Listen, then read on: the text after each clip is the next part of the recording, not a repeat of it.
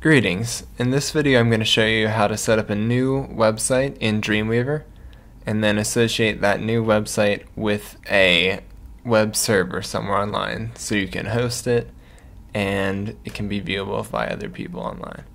So first off, we're going to want to plug in a flash drive so that we can move this site from computer to computer.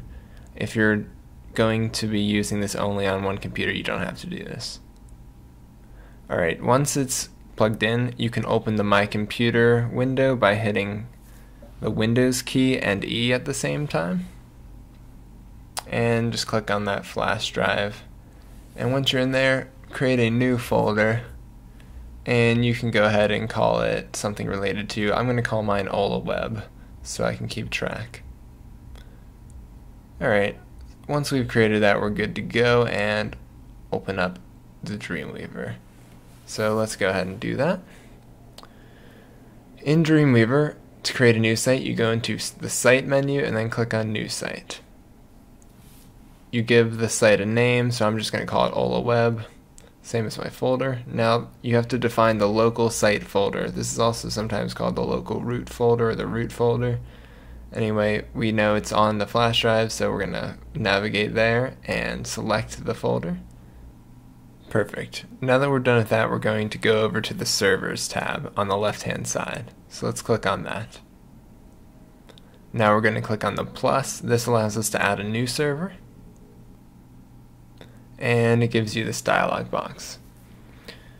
I'll be using a server that we have access to at Temple University.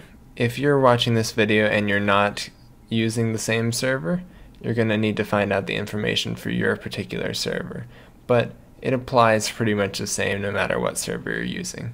So I'm going to type in the name Astro, that's what the server is called here. It uses SFTP, the secure version of file transfer protocol. The SFTP address is astro.temple.edu. The username and password are going to be the information that you use to log into other Temple resources, assuming you're logging into the Astro server. So it's probably going to be a TU name of some sort and whatever password you happen to use with your account. If you're using a different service, then find out the username and password that you're supposed to use from your own hosting provider. Alright, and now the last bit of information that you need to type in is the root directory. So this is Dreamweaver asking you what the main site folder is on your host. So for us it's going to be public_HTML. Just type that in. And once you're done with that, we can go ahead and test it out just to make sure everything is correct. So there's the test button directly above public_HTML. That's what we're going to click on once we've set everything up. So let's click on test. And if you get this message that is connected successfully, that's a good sign, and that means you've typed in everything correctly. You can click OK. You can go ahead and save, and then save again. Alright, so there's one last thing we got to do.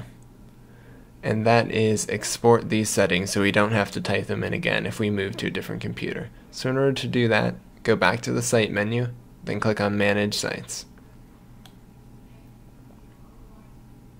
Alright, so you may see a lot of sites in here if you've already made a site before. Probably will only see one site, so make sure it's the site we just created that's selected and click on the Export button, which looks like a folder with an arrow on it. Alright, once we've done that, it's going to ask us what we want to do. We want to back up the settings, including login, password, and local paths. So you click OK to that, and it will ask you where you want to save this folder. I recommend saving it in like the root directory of your flash drive, not necessarily in the folder for your website, because if it's in the folder, it will be uploaded to your server, and that might not be the best thing. Alright, so you can just click Save, and then you are good to go.